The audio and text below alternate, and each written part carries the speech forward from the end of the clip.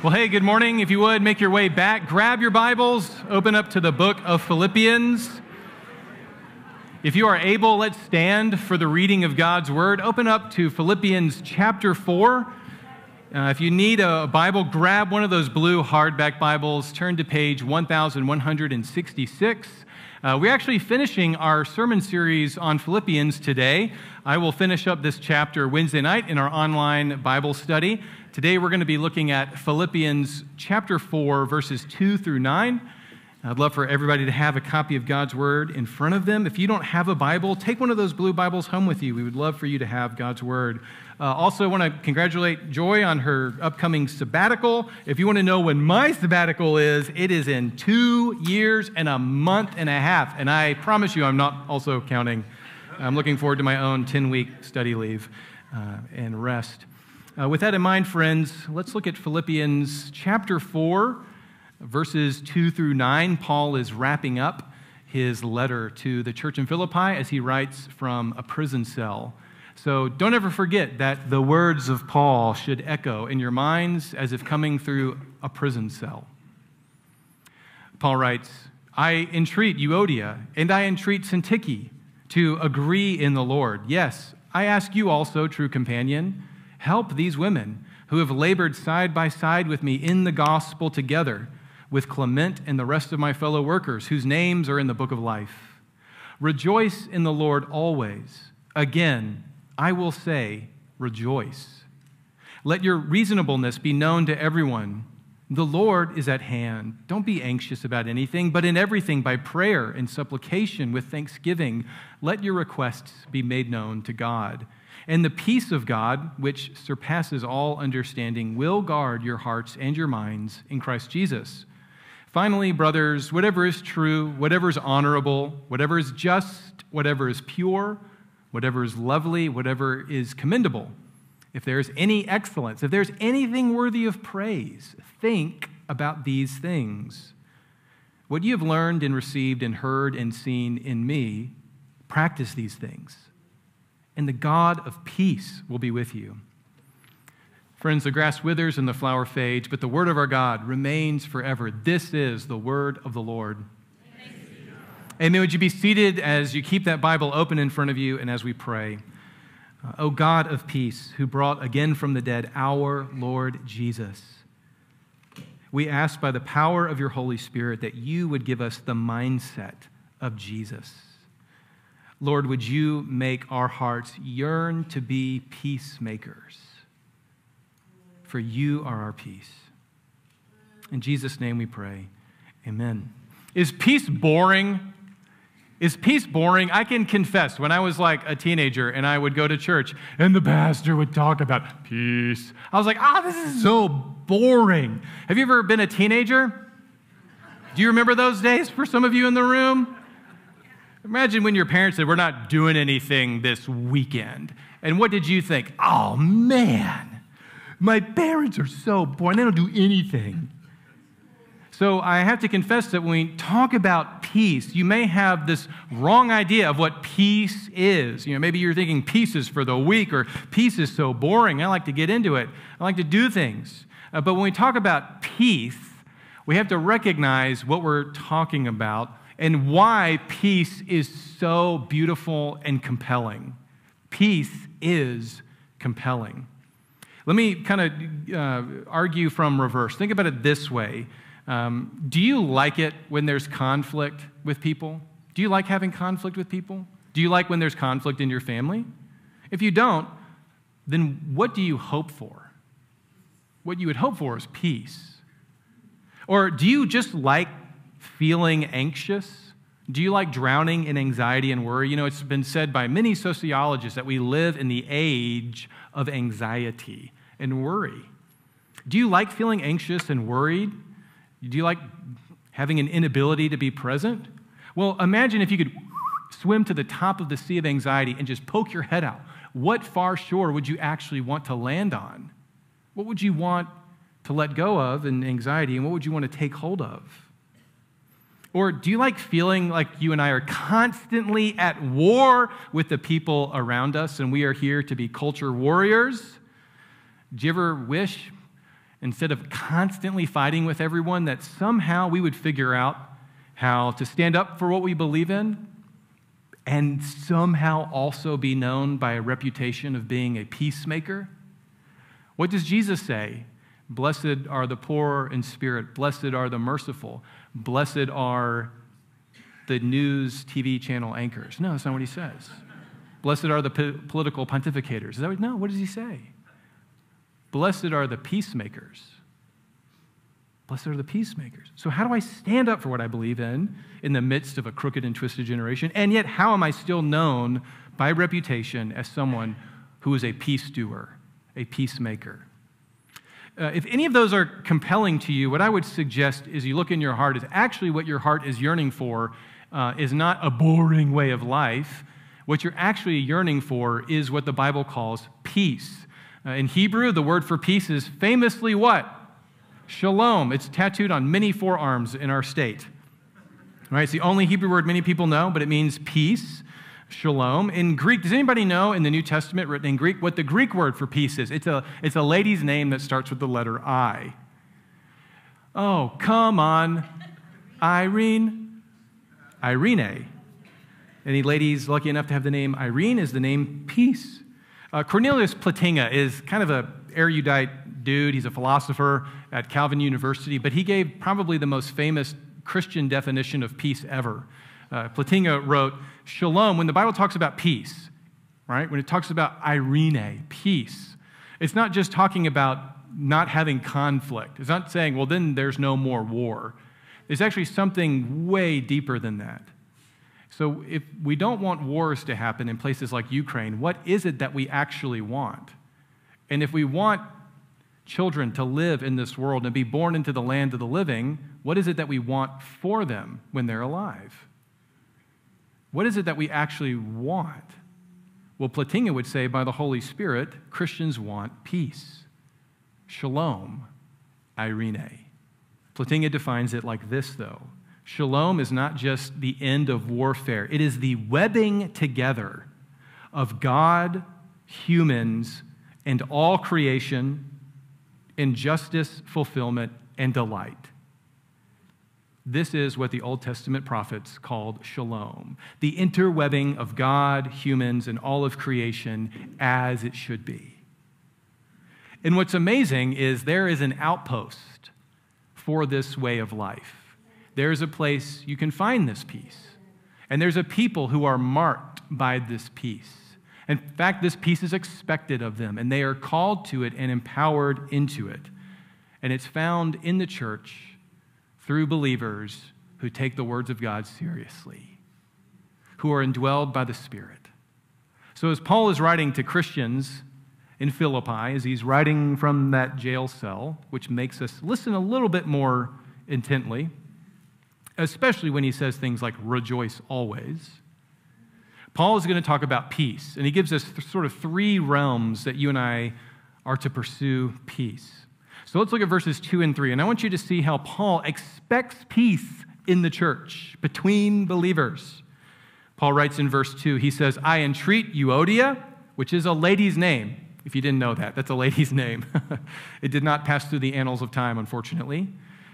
He says, I entreat Euodia, and I entreat Syntyche, also a lady's name, to do what? To agree in the Lord. Paul grammatically is showing us that he's not picking sides between these two Christians. He says, I entreat Euodia, and I entreat Syntyche. He does not say it's her fault, and it's definitely she's the victim. He says, look, I am entreating both of these women to agree in the Lord. Yes, I also ask you, true companion, whoever this guy is, help these women who have labored side by side with me in the gospel together with Clement and the rest of my fellow workers whose names are in the book of life. Notice right there, verses 2 and 3, Paul expects peace from the church, and the church is empowered to demonstrate peace, right? The webbing together, the reconciliation, the mercy of God in its relationships to each other. But how do you and I pursue peace? Especially when it comes to another Christian. Okay, step back for a second. Think about this. Paul is writing a letter to the entire church, and at the end of it, he names names. Have you ever been in a sermon where I've called you out by name? And some people are like, oh, sometimes I feel like you're speaking right to me. And I'm like, praise God. But I try to refrain from being like, and you by your sin. Jimmy. Could you imagine if we were that kind of church? What kind of trust does Paul have for these women? Well, he calls them laborers, co-laborers, side by side, and he mentions guys like Clement. Paul often mentions people's names, and we shouldn't see it as a sign of disrespect. It's a sign that these women were very influential in the church, and apparently there had been a conflict between two very important leaders in the church. And Paul, because it's a public conflict, apparently has to address it somewhat publicly. And he doesn't want to pick sides between two believers. Instead, he gives you and I a manual for how to address conflict with other Christians. Euodia and Syntyche. There's conflict. Could you imagine two ladies in the church not seeing eye to eye about something? I know it's hard to imagine. But this is not just a guide for women, this is a guide for men as well. It's a guide for how do you and I respond when we have conflict with other Christians. Unfortunately, I think what a lot of Christians do when we have conflict with other Christians, probably the most famous story I can give of this. What do we do when we have conflict with other Christians? Most famous, story was actually about a guy who got deserted on an island. And he was there all by himself for something like 12 years, totally alone. And after 12 years, finally a boat, came by and picked him up or whatever. And I think as he's leaving on the boat, famously, the captain of the boat says to this guy, he says, hey, dude, you've been on this island for 12 years all by yourself? And he's like, yeah. And the captain says, well, what are those 3 buildings you built? And the guy says, oh, well, that first one's my house. And the second one is my church. And that third one is my old church. Some of you get that joke. It's funny because he's all by himself. Anyway, point is, it seems like when there's conflict with other Christians, we're like reaching for something on our tool belt and we don't seem to know what it is. So Paul's going to give you some things to put on your tool belt. And it's so beautiful. The first thing in verse 2 is what? If you have conflict with another Christian, you have to step back, Christian, and recognize that you agree with this person on something much more fundamental than what the color of the carpet in the historic church is going to be, or any other issue. If you have conflict with another Christian, the very basis of mercy and reasonableness and gentleness is to agree in the Lord. I don't agree with you on this. I don't agree with you on that. I don't agree with you on this. And I may never see eye to eye with you on what just happened, but when it comes to addressing conflict, we agree in Christ Jesus. And Paul double clicks on that. At the very end of verse 3, he says, remember, ladies, that both of your names are written in the book of life. You know what? That's Old Testament language for what? What does that mean? My future is heaven. I praise God. My future is heaven. Paul says when you and I have conflict with other Christians, step back, take a breath, and remember to agree in Christ Jesus. You love Jesus, I love Jesus. You take up your cross, and I take up my cross. Your name is written in the book of life, and our future together is heaven. That should at least take out some of the bullets in the revolver. Maybe not all of them. Verse 3, Paul goes on. He gives more of a manual. He says, yes, I ask you also, true companion. This is in the Greek, this is a male person based on the gender of the phrasing, so we don't know who this guy is. But Paul says, I ask you, true companion, help these women. Sometimes things are so difficult between Christians that who is needed? An intermediary, a mediator, someone to intercede to help these women. We don't know who this true companion is. I tend to think it's a guy named Epaphroditus, because he is a guy who's bringing this letter back to the Philippians. So Paul's writing this letter saying, hey, those two people in conflict, they need to get along, and hey, my really good friend, help them do this. So Epaphroditus makes the most sense, but we don't know who this is. But this is a reminder that sometimes you and I need the church to resolve conflict. We need an intermediary. We need someone to put a hand on both of the people and bring peace. And then Paul wants these women to remember how many years they have labored side by side for the gospel. So don't lose sight of that. There may be a conflict, but you agree in Christ Jesus, you're headed for heaven together. I'm going to give somebody who can help out. And then also remember that you have labored for years together in the gospel. And then he calls the whole church to be aware of this. He says, remember Clement and the rest of my fellow workers. Who is that Clement right there? Why does Paul mention that?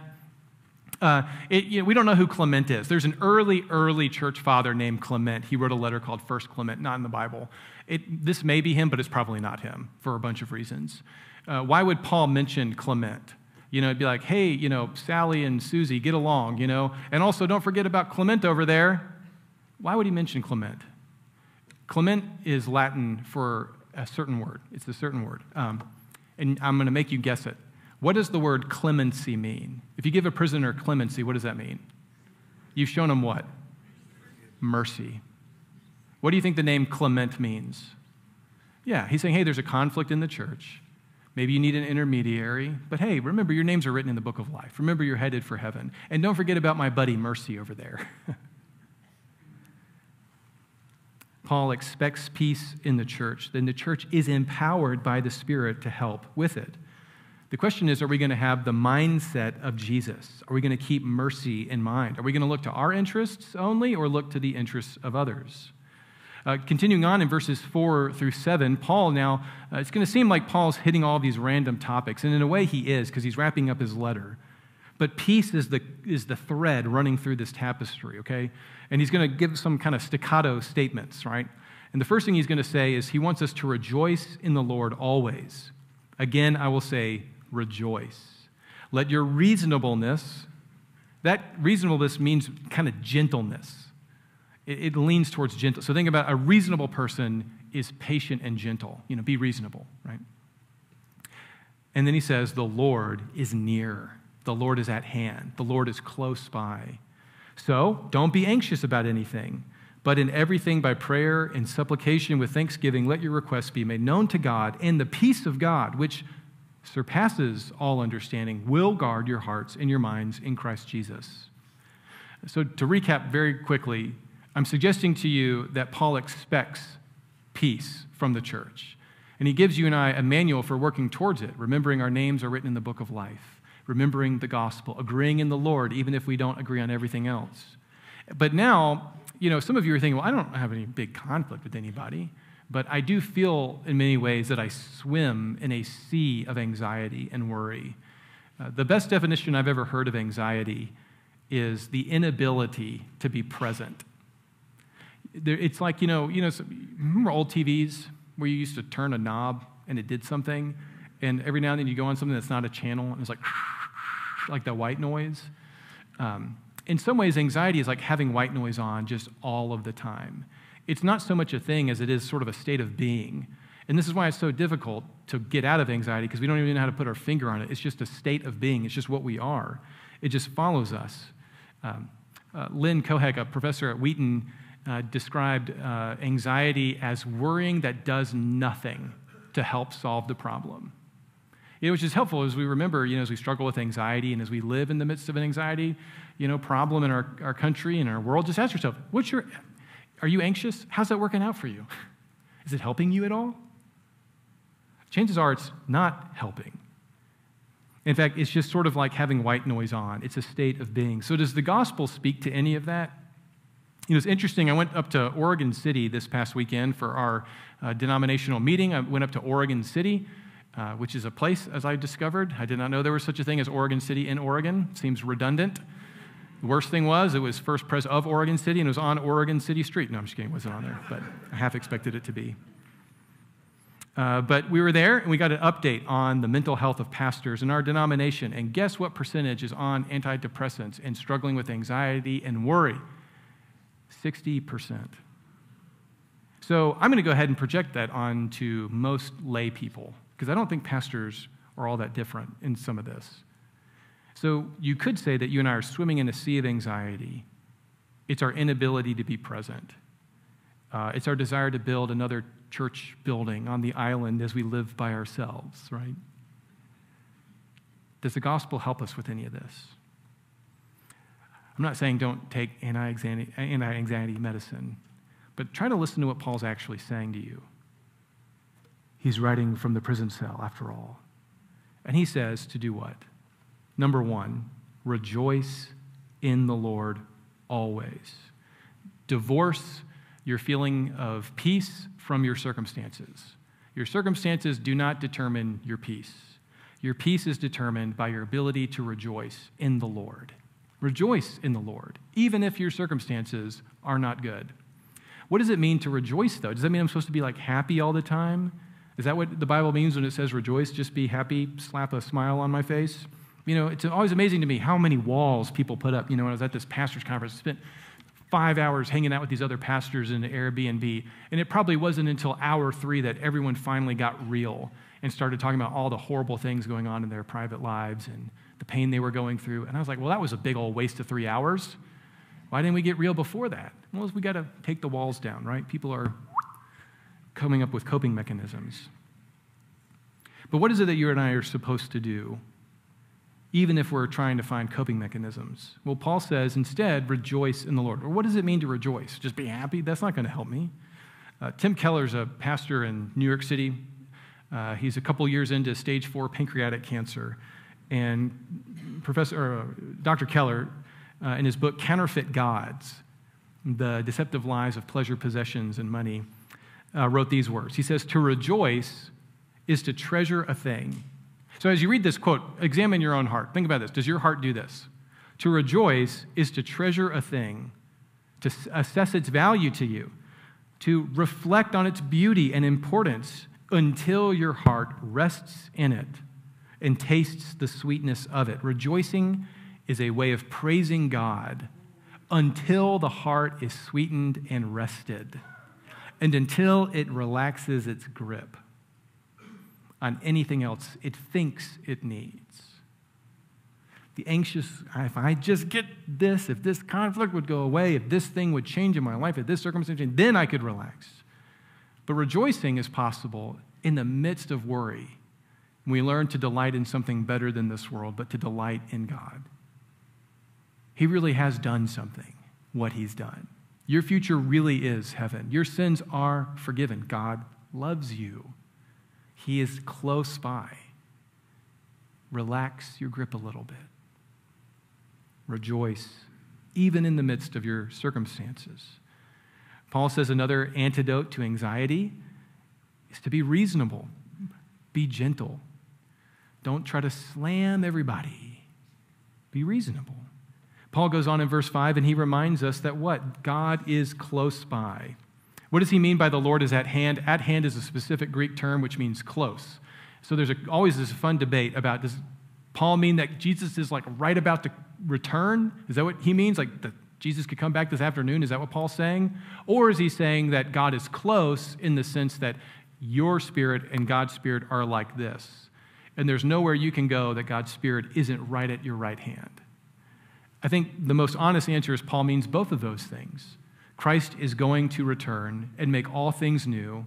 And in the meantime, he's in this with you. He is in you and with you as you battle anxiety. God does not step up in heaven like I would and be like, all right, when you stop worrying, I'll come out and help you. He doesn't say, once you figure out this anxiety thing, then I'll get into your life. He's with you. One of the hard things about anxiety is trying to explain it to people, because it's not a thing, and it's not always a circumstance. It's a state of being. It's just this thing that we seem to think that we are, right? I'm anxious. But imagine if you didn't have to explain your anxiety to anybody. What if you didn't have to put words to it? What if God already knew? You don't have to explain your worry to God. He knows. He understands. And he's in it with you. He's in it with you. He gets it. Paul says the Lord is at hand. So now Paul's going to tell us to do something. He says, don't be anxious. And many of us think, well, that's real helpful. It's like telling somebody, don't worry, calm down. Almost never works. But Paul gives us advice. He gives us a way forward, something to do. He says, in everything by prayer and supplication and thanksgiving, let your requests be made known to God. And notice Paul does not simply just say, pray about it, which people never do when someone says that. Well, just pray about it. Well, that's like saying, I'll pray for you, and then you never do. What Paul is getting at is a deeper sense of prayer. Notice that he mentions supplication and thanksgiving. Supplication is a famous, word in prayer, teachings, but we almost never use it in day-to-day life. What does supplication mean? Supplication is when you ask God to supply what you need. And so if you notice in our worship service, we follow a particular pattern of prayer. And we follow the ACTS prayer method, ACTS. It's adoration, so we praise God for who he is. Then we confess our sin. We say, God, I'm sorry. And then we go to T, which is what? Thanksgiving. And then lastly, the fourth step of the ACTS prayer method is supplication. Then you ask God to help you, or you ask him for things. Notice that Paul mentions at least two of those in this passage. But what's so helpful about the ACTS prayer method is you focus your attention on God. You remember that he's on the throne. Maybe you loosen your grip just a little bit on the thing that's causing you anxiety. Maybe you need to remember, I did contribute to the conflict. Lord, forgive me as I confess my sin. Then you thank God for what he's done, and then you ask God to supply what you need. Paul says there is no other way out of this that does not include, at least in some part, prayer. Prayer is the thing where we go and we join in the presence of God. And he knows. And God promises that he will guard your heart. Notice verse 7. He says, if you do this, if you go to the Lord genuinely in prayer, God will guard your hearts and your minds. What I find so helpful about all of this is when it comes to prayer, we're really bad at praying. Many people struggle with prayer. Some people are great at it, but that seems to be the exception, not the norm. The most norm is like, someone's like, will you pray for me? And you're like, yeah. And then you're like, happy thoughts, and then you forget all about it. At least one person thought that was funny and actually was honest. Many of us don't know how to pray. But as I've reflected on this, twice in this section, Paul says, imitate me, okay? In Philippians 3:17, he says, imitate me. And then in our very passage in verse 9, he says, what you've learned from me and seen in me, do what I'm doing. So, in that same sort of pastoral sense, I'm going to say imitate me in this. This is my calendar and my prayer journal. I've kept one since I was converted to Christ in college. I've got about, 16 of them on my shelf. I take notes every day, and many of you are in this by name. Many of you have your names written in this journal, and I pray for you. I pray for y'all that I like and pray for the ones that I hope to like one day. No, I'm just kidding. I pray for our church constantly. And what's great about keeping a prayer journal is I do what? I remember to pray for you. And then what's even more beautiful is every now and then the winds of another world blow through this world. And I get to check off the prayer request is answered. Do you have a prayer journal? You know what you could do? You could get a journal and just write ACTS. Here's what I adore God for. Here's some sins I need to repent of. God, thank you for this, this, this, and this. And here's how I need you to show up in my life. And the amazing thing is God says, if you go to the Lord in prayer, he will guard your heart. He'll guard your heart and your mind. Imitate me in having a prayer journal. There's worse things than you could do. Great way to start the morning with your prayer journal and coffee. Let me finish up. Verses 8 through 9, Paul says, finally, brothers, and like a good pastor, he's not actually done when he says finally. Still like 12 more verses to get through. Paul says, finally, brothers, whatever is true, whatever is honorable, whatever is just, whatever is pure, whatever is lovely, whatever is commendable, if there is any excellence, if there's anything worthy of praise, think about these things. What you have learned and received and heard and seen in me, practice these things, and the God of peace will be with you. What I love so much about this section is where Paul turns, because he turns down sort of a path that you don't think he's going to. Right? So in the first section, Paul's saying, here's how Christians extend peace to each other. Agree in the Lord. Remember their names are written in the book of life. And maybe find a mediator. Pretty simple, right? Agree in the Lord. And then he says, for you struggling with anxiety, don't live by anxiety. have, inner peace. I tried to find another phrase in that, but it's true. How do you have peace in your heart? What he says is rejoice. Let go of the grip of the thing that you think you need and love God. And then give the Lord the things that you are concerned about and let him act, right? Pray. Present your requests to God. But now he enters in kind of a different realm. And he's actually going to speak to how you and I live in the world as Christians in a world that does not agree with us on everything. How do you and I still see the good, the true, and the beautiful in this world? Maintaining our faith in Christ, and yet also trying to reach those in our world that don't agree with us, that we love, that we reach the mission field. Verse 8 is very interesting to me. Some of you know I've been working on a doctor of ministry for about 5 years, and my topic has been virtue, which is a moral excellency, a good habit, and how Christians acquire virtues. But what's really interesting, in Paul's day, non-Christians were like crazy about virtues. Heard of Aristotle and the 4 cardinal virtues? Justice, prudence, courage, fortitude, all that stuff. What's interesting about this list is this list does not come from, a Bible verse. Paul's not quoting the Old Testament. What he's doing is he's pulling from his broader culture, and he's saying, look, what your world loves, they recognize when something is true that is good. The world knows what sometimes things are lovely and what is honorable. So as you live your Christian life in the world, try to find points of connection with people, even non-Christians, about what is good, true, and beautiful. If you see something good, if you see something praiseworthy, praise it. Here's an easy example. If you meet somebody who adopts a child, praise God. I think sometimes we think that our only message to the broader world is sin, you are bad. And there is a sense, right? There is a sense that we all need to repent, that we're all sinners. But there's also a sense that you and I are peacemakers. And we walk into communities and we work in places. And you are called to places of work where you pursue anything that is good or true or beautiful. And you praise it. And Paul says, look, if there's any virtue in your world, if there's anything good, true, or beautiful that you see, focus on that. Start with that. Now, of course, we all know that what the world will define as good, true, and beautiful can be very different than what Christians call good, true, or beautiful, right? What the world says is true is what?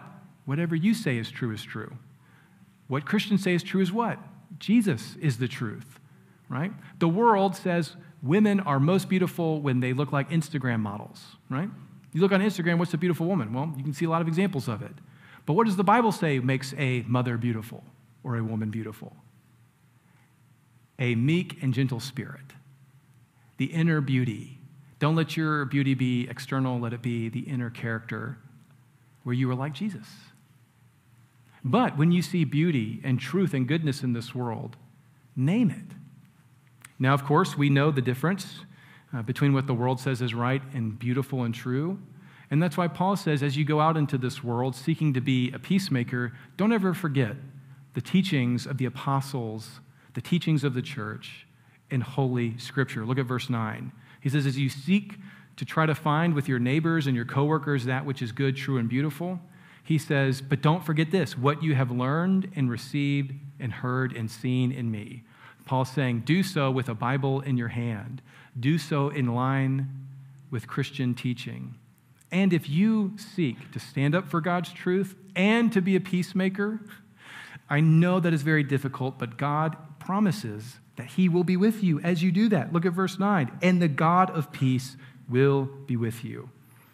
Many of us face difficult jobs, whether it's education or the medical world or just any office right now. We're all trying to figure out how do we exude the mercy and the love of Jesus, but also the truth of Jesus. Those are very difficult questions to be wrestling with. But what does Paul say? Whatever is good, whatever is lovely, focus on that. But don't forget the teachings that I have given you. What you have learned and received in me, that's the test for all of these other things. So let me just finish with a little bit of homework, okay? It's Mother's Day, and this would make your mother very proud. So please write this down. If you are going to imitate me and have a prayer journal, this week would be a great week to start that new habit. Here's what I'd like for you to do in your prayer journal. I think it'd be very helpful for you spiritually. Step back and ask yourself this. How does the world define what is... No one's writing this down. What are you waiting for? You going to remember this? Write down in your journal what the world says is good, true, and beautiful. How does the world define what is good, true, and beautiful? And don't just find the bad.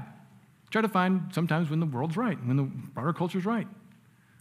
Right? Like the ADA, great law, praise God. American with Disabilities Act, Civil Rights Act, great. What is good, true, and beautiful? Now I'll say, well, where is the culture wrong about what is good, true, and beautiful? Right? How does the world define good, true, and beautiful? Then the most important thing, how does Jesus define the good, the true, and the beautiful? And then when you're done, think about those things. Let's pray. Father, we thank you that you send us out as your peacemakers. Lord, we praise you that you are the God of peace. Lord, that we can experience the peace of God. Lord, we lift up our church especially and all of the Rogue Valley churches. Lord, today we think of Medford Friends Church, and Lord, we pray that these would be peace incubators. Lord, that we would experience your peace and we would also be extending it to others. Lord, we pray that you would guard our hearts and our minds as we go out to our workplaces and we engage the world. Holy Spirit, we need your truth and we need your mercy. Lord, the only person that knew how to speak truth in love perfectly was your Son, Jesus. So, Father, I ask in his name that everyone listening to me would know how to do those very same things to your glory, that they would speak the truth in love. Lord, that they would be peacemakers in their homes and in their relationships, Lord, in their places of work and in their neighborhoods. Lord, we lift to you those who are struggling right now in need of your healing. Lord, we pray for Randy Templeton and also Lori, Mac Peffley, Sean McCoy, Harry Gilg, Lorraine Hoffman, Colleen Eccleston, John Esser, Paul Deller, and Lynn Toombs. God, have mercy on each one of them. And Lord, we pray this month for Brent O'Neill, and we ask that you would continue him in his ministry for many years to college students in Bend. And Lord, would you leverage all of the work that he does for your glory? And Lord, would you bless the work of his hands and crew as they seek to use the outdoors to reveal the God of creation in the name of Jesus Christ. Lord, be with us, and Lord, may we take up our cross and follow you. In Jesus' name, amen.